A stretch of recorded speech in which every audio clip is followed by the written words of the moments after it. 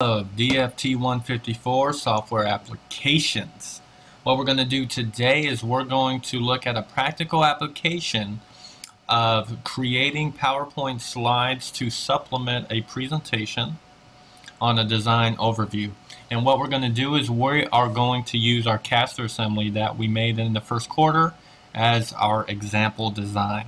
So this is what the tutorial is going to look like. First, we are going to set up PowerPoint to have the appropriate background that we would like, and then we will add content, which is text and images, and then we'll add any necessary animations that we might use to create contrast or size to enhance our presentation. So the first thing we are going to do is we're going to get started. Make sure you can see my mouse, that you have eyes on my mouse. This would be an important thing. And the first thing we are going to do is start up PowerPoint. So if PowerPoint isn't on your desktop or it's not in the recents list here, you can just type it in PowerPoint. There we go. Here's my PowerPoint. I'm going to get started. And what we're going to do is we're going to do a blank presentation. You can choose any one of these templates if you like, but for this tutorial we are going to use a blank presentation. So I just left click on that and I start out with one slide. So as I'm planning out my presentation, I figure out I will need 1 to 2 slides. I'll probably need a title slide that is going to just quickly summarize or that is quickly going to let the audience know what the presentation is about, and then I'll have a content slide that is used to walk my audience through the presentation. So if we remember the David Phillips video that we watched on the first day of class, one of the big things with PowerPoint is to have a dark background so that it's easy on the eyes.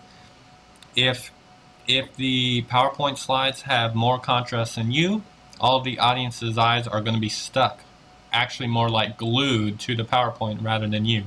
But what we want is the audience to be focused on us. The PowerPoint is supposed to point to us. Alright. So how do we change our background to a dark background? Well, there's a couple of different ways. We can go to the Design tab and we can choose a predefined theme. But what I'm going to do is I'm going to go over to Format Background because I'm a pretty simple guy. Okay, I just want one color. So I'm going to click Format Background, and here I can adjust the fill of my background. So I have solid fill set up because it's nice and simple. Then I'm going to choose black, and there I have black. So I can close out of this format background. Now there is a slight problem. My text is still black. So how I'm going to change my text color is I'm going to go to the Home tab, and I'm going to go to this icon right here, and I will choose white or some other light color so that my text is white. So I'm an all caps guy, and this is a technical presentation, so I'm going to do all caps caster assembly overview. Now this text box I'm not going to use. I'm going to delete that. And I can left click on the text box. I can resize the text box however I want. I'm just going to fit it up here, and maybe I'll put it over here. Maybe I want to italicize my text. Whoops. Let me try that again. If you highlight an automatic quick startup or an automatic quick dialog box pops up. I can say, aha, italicized. Italicized is also up here. Fancy words which don't have an effect on a black background here. And say I don't want it to be white. Say I want it to be a less contrasting color. Yeah, light gray. Okay. So to add another slide, I can either choose new slide up here. If I choose the top portion of the button, it will produce a slide that has the same formatting as the one that I start out with. I could also choose one of these templates. For my next slide, I want content and a picture. So I'm going to go with, looks like either one of these here, picture with content. And look at that, I have a white background. Well, do I really want to reset my background? I can if I want. That's not a big deal. I'll just go to Design tab, Format Background, and say black again. Now say I didn't want to, say I just wanted to duplicate the last slide, I can press Control Duplicate, or I can right click and say Duplicate Slide. Easy peasy. Okay, so I'm going to add some text here. Whoops, it's black again. So I'll go to the Home tab and make my text. I'll make it dark gray again. Caster Assembly. And since this is my header, I don't want it as big as my content. And I actually think I want my content over here on the right. So I just left click and drag. And then I'll pull my picture over here, resize it. Boom! So I can align my content. You see those grid lines? Those red grid lines? I can align text boxes either with the median or with already existing content on the page. If I wanted further precision, I could go to View, the View tab in the ribbon, and I can say, show me the ruler, show me grid lines please, and give me some guides. So the guides are two crosshairs right down the middle. I just flashed that so you can see it. Now I can I can use the grid and align with one of these to place things. This is helpful for if I want a little more precision. So for my next trick, I actually don't want to show these grid lines and guides. It's a little distracting for me. So for my next trick, I'm going to enter in the components of my caster assembly, which are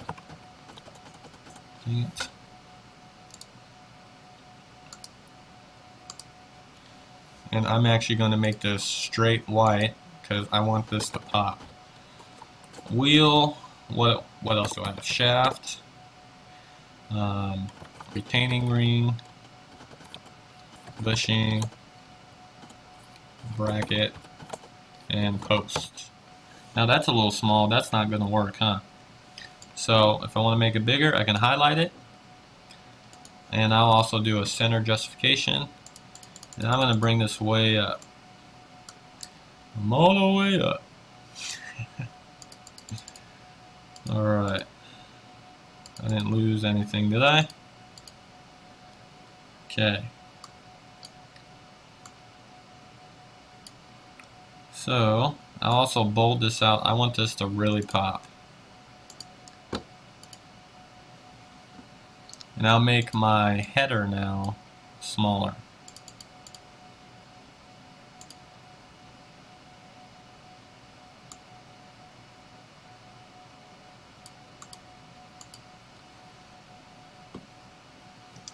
Alright, so the next thing we'll do is we will add a picture. We'll add a picture of our caster assembly. Now, a picture of our caster assembly, we have a couple of different forms of it. We have it in AutoCAD, we have it in a PDF, we have it in a drawing file, but we have a black background, okay? So what we want to do is we want to match the background of our photo to the background of our PowerPoint. And I'm going to show you how to do that right now. So we will open up AutoCAD, we'll open up our caster assembly, and our background in model space might be white, it might be like a darkish grayish, but we want it black. So how you do that is you go up to the applications icon, then you go to options, and then I'm going to be on the display tab, and it's not going to be here, it's going to be in colors. Okay, so then over here where it says color, we have the uniform background selected, so we can say black please and hit apply and close. I'll apply again. Now I have a black background. Perfect, huh? Absolutely perfect. I'm going to slide this out of the way a little bit. And I'll put it right there.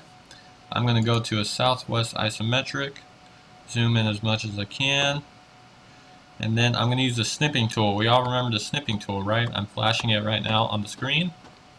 Snipping tool, go to new, and then I can snip, snippy snip snip. Alright, and I'm going to get my snip of my caster assembly. Then I can save it, and I will save it, yeah, as caster assembly image for my example, because this is an example tutorial. Right, so I got that saved. I can go back to PowerPoint. What I'm going to do is I'm going to click on this little pictures icon here. It's right in the middle of my content. I'm click on that, and then where am I?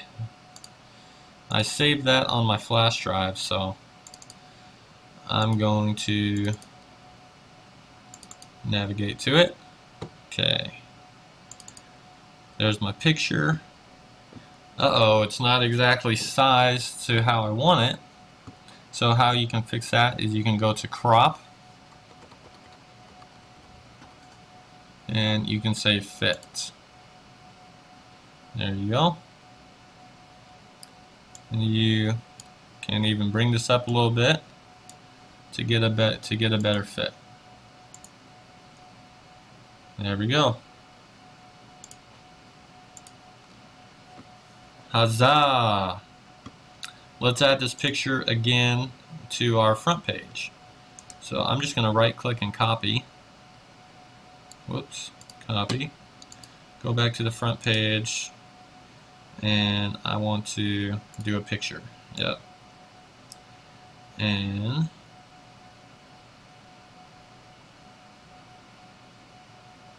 I'll put it right about there. Alright. Looks like we got something going. Now, this first slide is alright. This first slide is alright, but this slide, it's a little bit overwhelming. My eyes are falling into the content. My eyes are falling into the content right here, but there's a little bit too much content. David Phillips from our video, his rule was no more than 6 items. I got 1, 2, 3, 4, 5, 6, 7, which is kind of a lot. I don't want to split this up, so what I'm going to do is I'm going to use contrast to make it seem like there's less objects on the page. Okay? So, how I'm going to do that is with animations. And who can guess where the animations tab, or where animations are You can look around and just find it on your screen in about a couple of seconds. It's in the ribbon. There it is, animations. So click on that, and you notice everything's grayed out except the animation pane. But when you select something, like say I want to select this wheel text, I get options. So what I'm going to do here, I'm not going to do anything fancy because I don't want the PowerPoint slide to distract away from me. So I'm going to do a simple appear, and you see a 1 pops up here. Oh, a 1 pops up here. What that means is that this is going to appear onto the screen. Now, I don't have a whole lot of options here, but if I go to the animation pane, I can get some options. I can see all the animations that are on this specific slide. So, if I right click on this, by default it says start on click, so once I click, or once I press enter on my keyboard, wheel will appear. So I'm going to select the rest of this content and then add an appear animation to that too.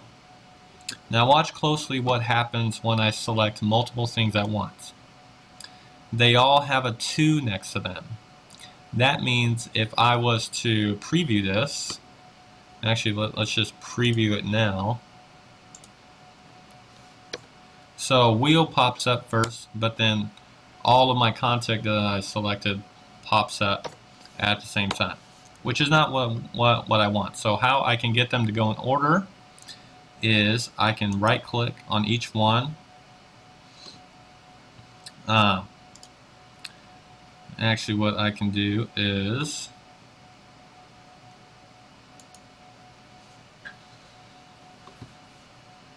I can say start on click for all of these. Start on click, down arrow, start on click, down arrow, start on click. So now if I preview this, which by the way, if you want to preview your slideshow, you go to slideshow tab in the ribbon and say you can preview either from the beginning, which brings me to the beginning, or you can preview from current slide. So now they all come on sequentially with clicks or pressing enter on the keyboard. Now what I want to do is I want to make it seem like there's not as much content, and I also want to make the audience's eyes follow me as I'm going through the presentation. So what I want to do is I want to dim each text after it's been animated. So let's see how to do that. It's actually very simple. So if I go up to wheel for example, I can right click on it and I can go to effect options.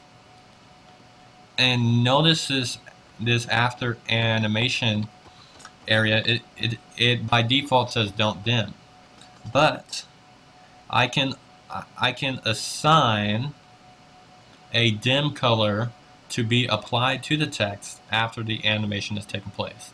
So what I'm going to do is I'm going to go and find a dark gray. I think that's pretty good right there. So I want it to dim to this dark gray after the animation. So let's see what that looks like. So bam. Oh, it dims.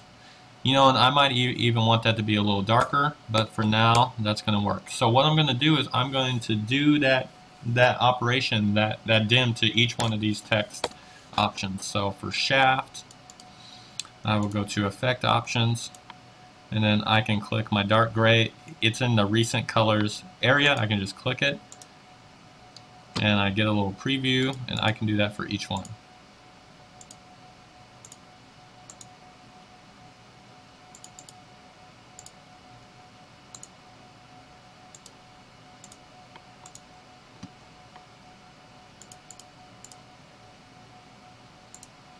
and we're just moving along, moving along, moving along.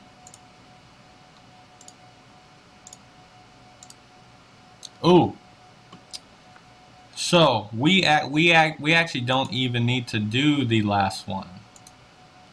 And actually, I'll use my mess up as a demonstration. So I assigned a dimming effect after the last animation. See what happens. So I'm going through, and my last click actually dims the post, which I actually don't want to do that. I would like it after I'm done talking about the post. I would like to finish the slideshow. So how I can make that happen is I can not dim the last option. So I'm going to say don't dim for the last animation. So now if I preview from current slide, I get a nice contrast that is helping the audience follow me in this design overview presentation. When you're done, you can upload it, and you can also talk to your peers. You can talk to your peers about any changes you might make to make this presentation more dynamic. What you would do to these slides to make them better point to the presenter, or to make them a better supplement to a design overview presentation. Maybe you have an idea on doing a different theme that might be more interesting. Talk to your peers and get some feedback from them to try and make the best PowerPoint supplement to a design overview presentation that you can, and then you can submit your best impression of how PowerPoint should supplement a design presentation. And that concludes our tutorial.